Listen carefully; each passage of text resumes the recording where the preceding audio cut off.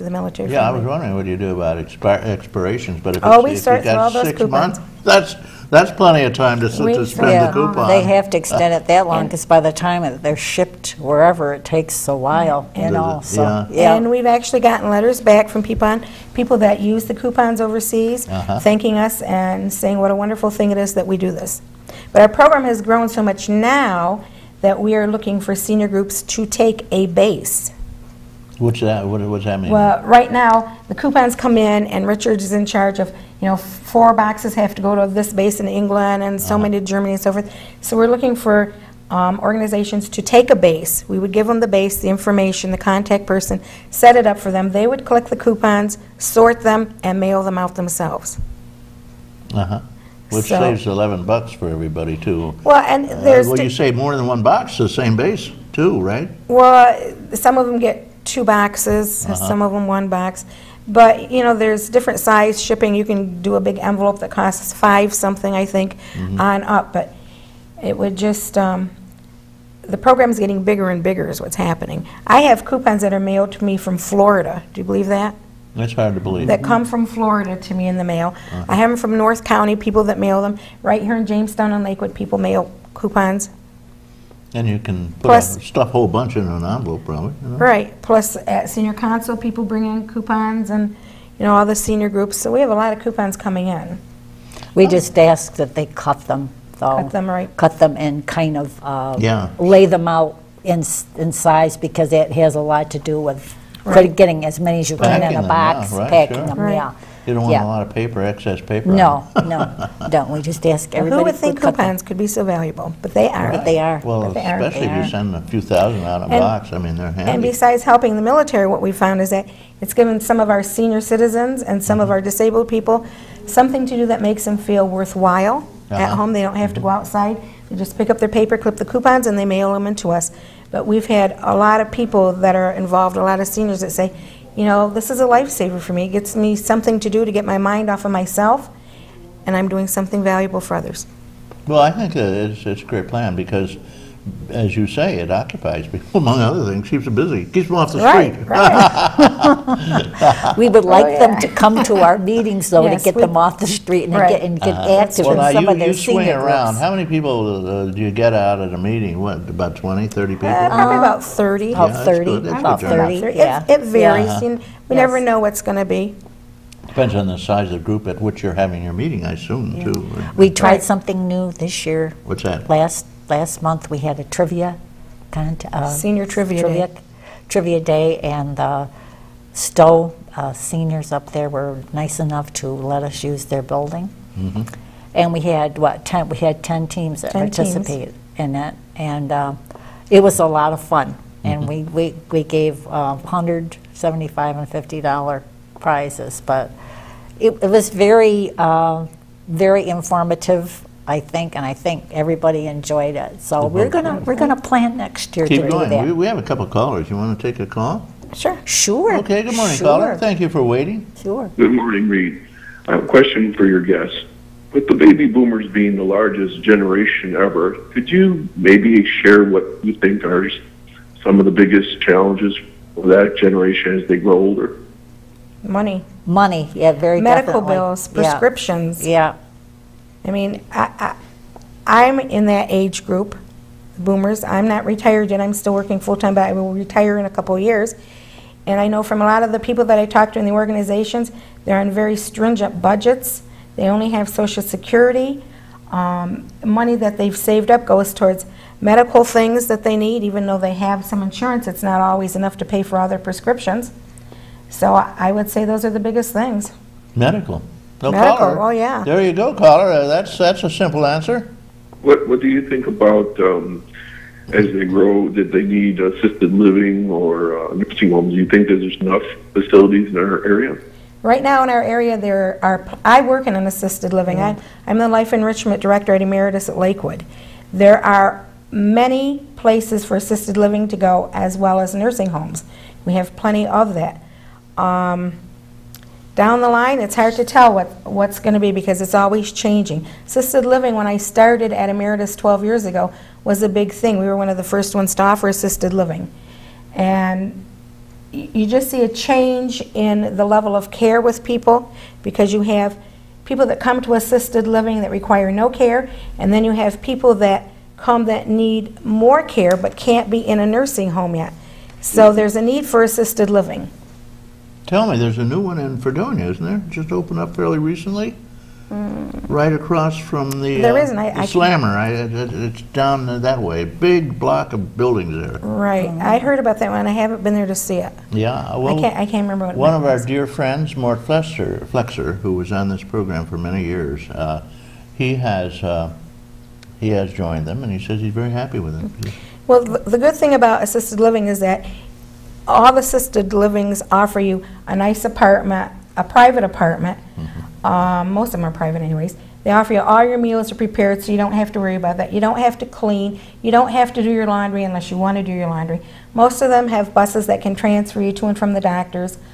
Plus, Emeritus has activities and other things that you can be involved in. So they're good. They're a good place to be if you need any assistance, if you're getting a little fragile in your health, if you've lost a spouse and you don't want to be alone. They're an excellent place to go for How about good care. meals? What do they do for meals? You get 3 meals a day. At Emeritus, they're served in the dining room. There's a certain time for them. You come and you have your meals, and they offer you a snack to take back to your room. What if somebody has Alzheimer's? They don't know how to get down to the meals. Is anybody to help them? This is, all the facilities are different. Some facilities have, or communities rather, have special memory units.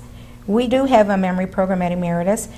At ours, people with Alzheimer's, which we have a few, have a certain care aide that is responsible. We call them a memory person that gathers them up in the morning. They spend the day with this person, so they build a relationship. Good. And they, take them down to their meals, and they have them all day until they go home. What does this cost? Now, again, we're getting in a senior money, Okay. At Emeritus, I can't really tell you the exact amount, Well, no, but I rough can give you an cost. estimate. 10,000, 20,000, 50,000 Well, a year, what? we offer respite care, which is about $95 a day with the road home. It's meant to be a brief stay from the hospital, a little bit of care you need, and then you go home. We have companion living. I believe that's about $1,800 a month, 2 people in a room. Then we have studio, 1-bedroom and 2-bedroom apartments, depending on the location of where the apartment is in the building and what the level of care is. It usually starts out at about $2,300, $2,400 a month and goes up. Well, I know it runs about $80,000 a month to go into one of the like Absolutes or some of these places that give you intense care. They have to, or some medical too, I might add. Right. They will administer oxygen and various other things. Right. Senior care is becoming a major issue in the world of seniors, though, because yes, it's it so is. expensive, and more and more seniors are going bankrupt because of it, and it's bankrupting most seniors ultimately if one or the other spouse needs specialized care. Right. You're out. You're finished, and you're on welfare before you know what hit you. A while back, they came out with long-term care insurance, so you could plan in case I needed to go to a nursing home. Which expires at 80, I might add. Is it? Some people do have that. But another interesting thing that people don't know about is if you're a veteran or the spouse of a veteran, you have veteran benefits that you can look into. And sometimes it is a big help in staying at a location, at a community. Okay, that's good to know, because a lot of our seniors are veterans. And also, now I have to give a plug to Emeritus. Go ahead. Because you opened the door. In July, we have Dining Services Month. Now, what is that? It's a special month to reflect on the people that take care of the dining room, that serve the people, that prepare the meals and so forth. So it's really a big deal in the communities, because we pride ourselves in our dining facility. We serve restaurant style meals. People come in and they order off the menu. They have a couple choices of what they want to do, but we're adopting the patriotic theme this year, so we have a large Uncle Sam, that's life-size Uncle Sam, that's going to be in the lobby. We have bios of our dining services people, quotes from our residents about the dining services. We're making a large dessert that's probably 8 feet long, that's going to be in the shape of a flag, that the residents and staff will make together. And we're planning some other fun activities for that month. But it's all centered around dining. Now, What kind of menus do you have? For instance, what did you have yesterday? I wasn't there yesterday. Day before yesterday. I can tell you this, okay? I'll tell you the 3 meals. At breakfast time, there's always juice, there's always cereal, and there's always hot food. French toast, sausage, bacon. Once a month, there's always a buffet for the residents. At lunchtime, there's always a salad offered, a choice of a salad. There's 2 entrees, you can pick one of 2, and then there's side dishes like mashed potatoes, rice, and so forth, plus dessert, coffee, and so forth. The evening meal, there's usually soup offered, plus it could be a sandwich, a casserole. There's 2 entrees that you can pick from, as well as the soup and a dessert and a snack to take back. And if you're not happy with what's offered, you can always say, I don't like this. What kind of meat do you have in there? Could I have, you know, a club sandwich? Could I have something else? They try to accommodate you. They'll give you a Right, they try to accommodate you. individual serving or something. Right. Huh? They don't want anybody to go away hungry, and they want the dining experience to be something meaningful to them. It's meant to be a social event for them. Because some people will go out a lot with their families and friends. Some come to the activities that I schedule for the month. But there's some people that still prefer to be in their room a great deal. So by coming to the dining room 3 times a day, they are getting some socialization. Whatever that, yeah. What do you think of Memory Garden? Which is laughable because it's for non-memory, really. It basically deals with Alzheimer's. Right. Well, I think it's good, because I think people with Alzheimer's need a place where they can be, where they're in a safe environment, where they get special care, where people understand their needs. And sometimes when you get placed in with a lot of other people, they don't understand it. They can't function. And it can be frustrating to the person with Alzheimer's. It can be agitating to them. So I think Memory Gardens is good. Good idea, concept anyway, Right. the concept. We have a call. You want to take another call? Yes, sure. Okay, good morning, caller. Thank you for waiting. Good morning, folks. This is Doug Richmond calling in reference to some remarks that were made by Doc Hamels Okay, at the sure. beginning of the show. I think he was referring to a certain ex-legislator. I first of all want to compliment Connie and Teresa on their fine work Thank you. in the Senior Council, and I'm sure you will continue that in great direction for us. One of the difficulties in reference to our taxes, sales tax versus property tax, is that, not to bore you with all of the calculations, but on the bottom line, for every 1/4% of sales tax of income to this county, it equals $2.08 per thousand of property tax assessment. And a quick reference that identifies that a $100,000 assessed piece of property has to pay $208 a year for each 1/4% sales tax reference. Well, before you go on, maybe you could explain something here. The county legislature, including Greg, who's outspoken on the subject, are trying to get a sales tax increase, but the legislature is, the New York State legislature is adamantly against it. That's true. It's very unfortunate. Yeah, there's no sales tax coming, period. No raise. For example, in one of my observations of discrimination to Chautauqua County in that particular avenue is that Chautauqua County has the lowest sales tax in all of western New York. As an example, Cattaraugus County has 8%, Allegheny County has 8.5%, Erie County has 8.5%.